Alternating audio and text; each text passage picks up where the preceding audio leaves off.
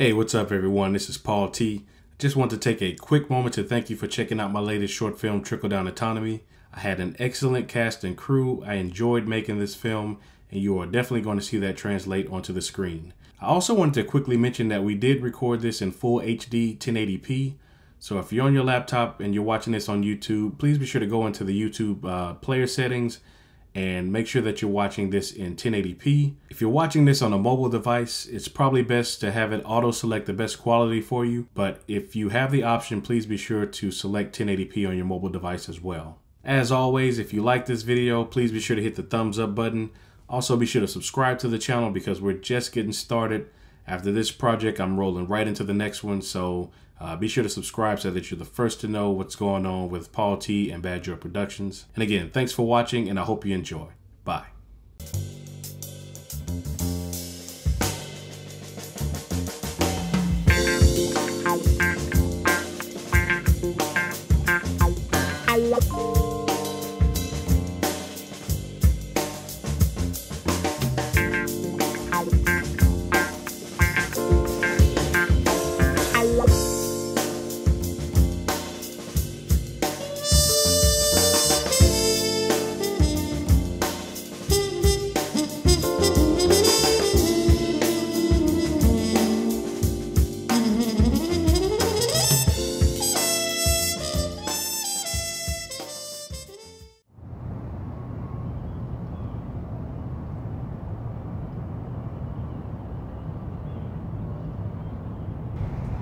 Come on, bitch, think. Think. There has to be something I'm missing. I mean, we both have the same motivation to see this son of a bitch put away forever, right?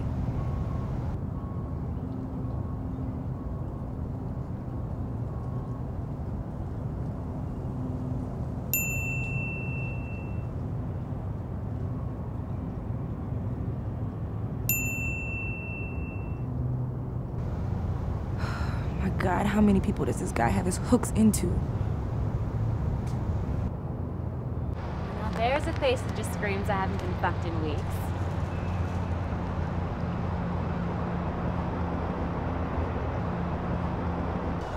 And why are we not meeting at a bar or something? It's like a stupid park. What bars do you know that are open at 9 a.m.? Well, I just don't see why we couldn't have met around the time when they usually are open.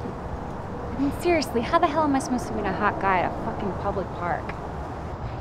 Single guys don't hang out at public parks. Well, excuse me for wanting to go somewhere quiet where I can think without the distraction of a bunch of swinging dicks. I like to drink while I think. I don't mind the distraction so much. So, what was so important that couldn't wait till I got back from vacation? I need some information. Okay, what kind of information? I need to know why the CIA is purposefully stifling my investigation into Diego Torres. Are you serious right now? You know we don't operate on U.S. soil, Dawn. At least that's what your charter states. Not sure some of the folks over at your agency have had a chance to read it yet. Oh my God.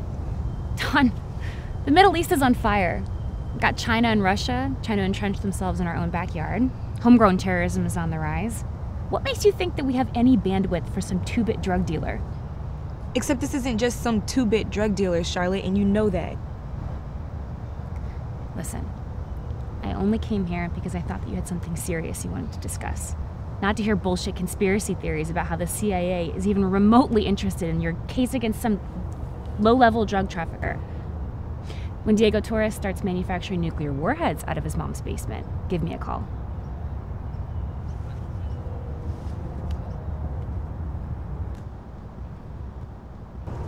Who is the junk merchant?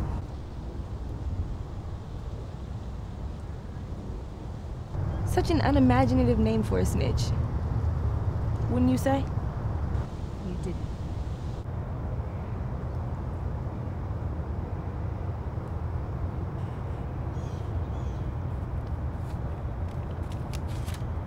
It is my analysis that the junk merchant is now working as an asset for the Federal Bureau of Investigation. You hacked my email account? What the fuck is your problem? What the fuck is your problem? How could you stab me in the back like that? We're friends, for Christ's sake.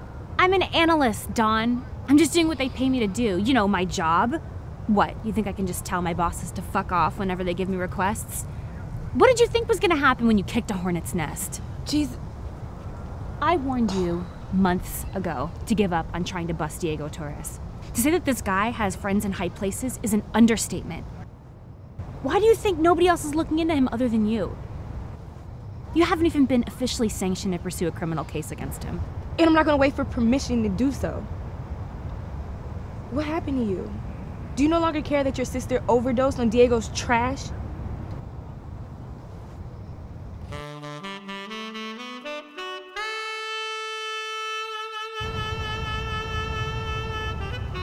I don't, Dawn. I am finally at peace with the fact that people have to live with the choices that they make. Heather chose that lifestyle and everything that came with it. That's on her. Yeah?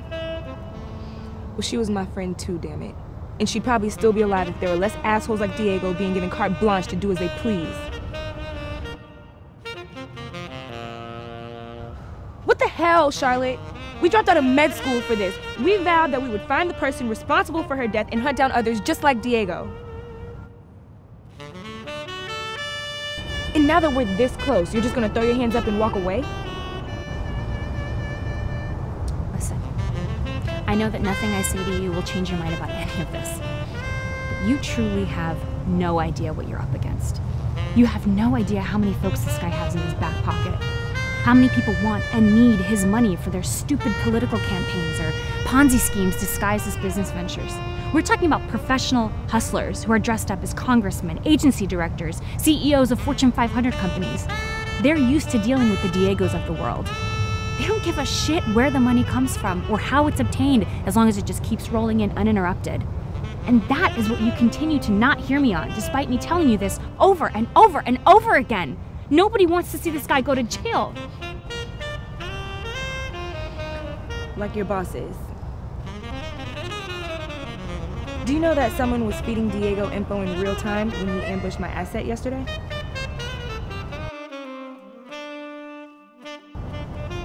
It wasn't me. If I thought it were you, we wouldn't be having this conversation. We do know that the leak came from inside the CIA.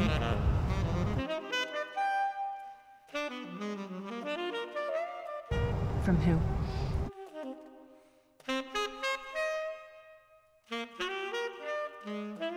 You don't need to know from who. I don't need another one of your analysis throwing a monkey wrench into my plans.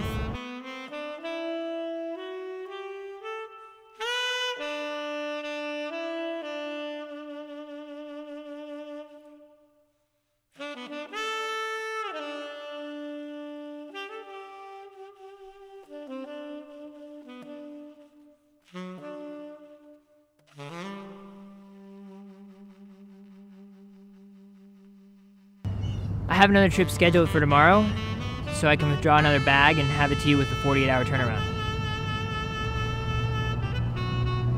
I don't know, man. This cash looks really dirty. Well, I can have them order a new batch of bills for you, if you want. No thanks. You've said too much already.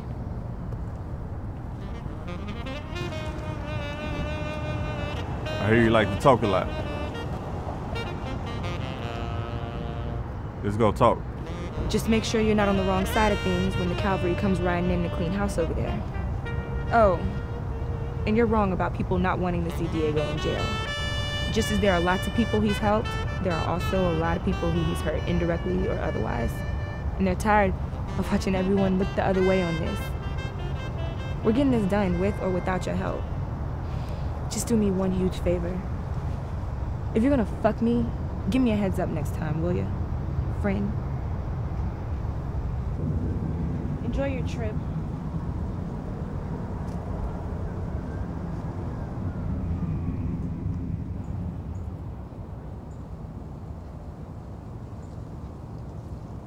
What the fuck was that all about yesterday? Why is the F.B.I. flipping my associates into snitches? Calm down, Diego. Who is this puta, huh? A million other drug traffickers out there, and she's going around sticking her nose into my business? I thought you said you had your people under control. Calm down, Diego. The fuck am I giving you guys all this money for if you're not kicking it down the ladder to your people? I mean, that's what it's about, right? Some rogue agent who feels she's not getting a big enough slice of the pie decides to try to set me up so she can shake me down for more money. It's a little bit more complicated than that. What do you mean?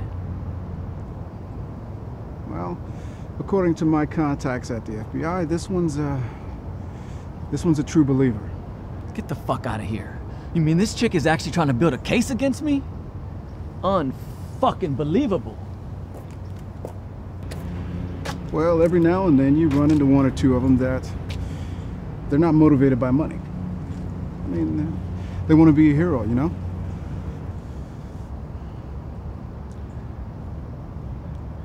I'm sure that when she's done with you, she's gonna want your head mounted on her cubicle wall. You gotta do something about her then. I'm looking into it. But in the meantime, what have you two turned up? Nothing. She's as clean as a whistle. Not even a traffic ticket.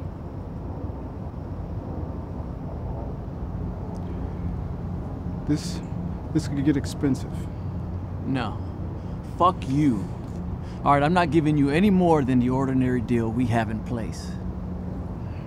In an ordinary situation, ordinary would suffice. But this is far from ordinary, my friend. We still have to deal with the problem of the snitch that you killed. Might I remind you, Congressman, you're not the only person in Washington on my payroll. Alright, I can just as well start grooming one of the incoming freshmen and get what I need for half the cost. Might we also remind you that you're up for re-election this year and not so popular in your district at the moment. Plus, your opponent, Ken Burns, is seen as a rising star and a promising congressional contender. All it would take is a nice financial bump to really put him over the top. Well, I'm very well aware what's going on in my district. Thank you. But unless you two have forgotten, Ken Burns, he doesn't have a brother-in-law that's running the Department of Justice as Attorney General of the United States. I do. So again, I'll say that getting an FBI agent transferred to bum-fucking Egypt and cleaning up your shit from a snitch that you killed, it could get expensive.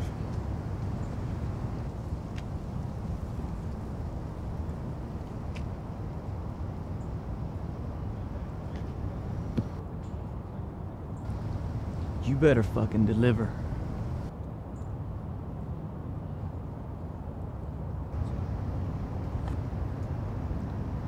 I'll do my part. You just keep these little black briefcases coming.